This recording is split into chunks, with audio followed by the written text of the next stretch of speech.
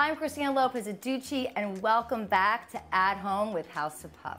Today, I'm going to show you the best way to clean ceramic one-hitter pipes, like our little pipe.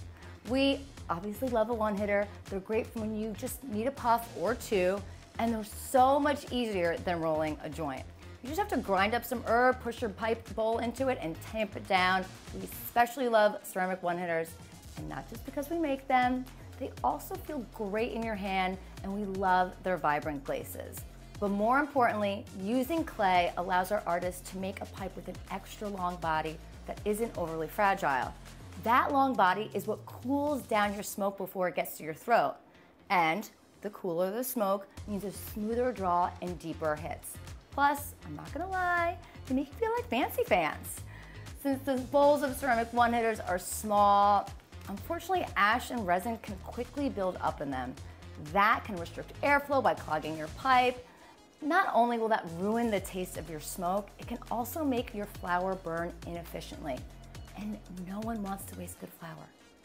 So, it's important to clean them regularly. I like cleaning pipes every 4 to 5 uses because it helps extend its life.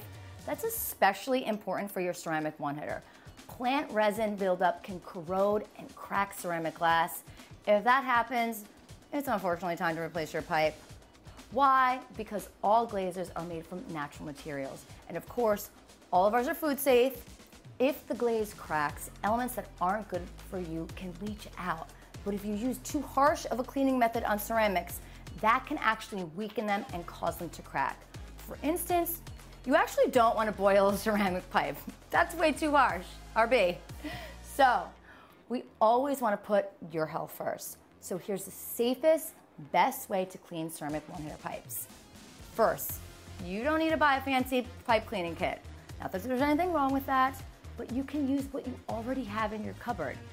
And this is so fast, we have to admit, it's our favorite cleaning method for cleaning pipes anyway. So let's get started. We're gonna grab some cotton, some rubbing alcohol.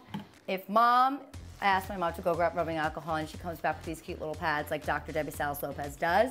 This will do just fine. Okay, so I've just poured some rubbing alcohol in there. Again, 4 to 5 times. Mine's not that bad. So start with just 10-15 minutes of soaking, then pull it out, go to work with the cotton. I mean, this is just all getting so nice and clean. Give your pipe a good rinse under warm water to wash off any alcohol and extra debris.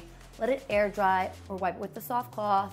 A dish towel will totally work as well. And then, I mean, it's just so beautiful and vibrant, and it's clean in a way that will protect it instead of damaging it. As soon as it's dry, you can light up and enjoy a puff. Please don't forget to comment, like, and subscribe. We love hearing from you, and we'll see you next time on At Home with House of Puff.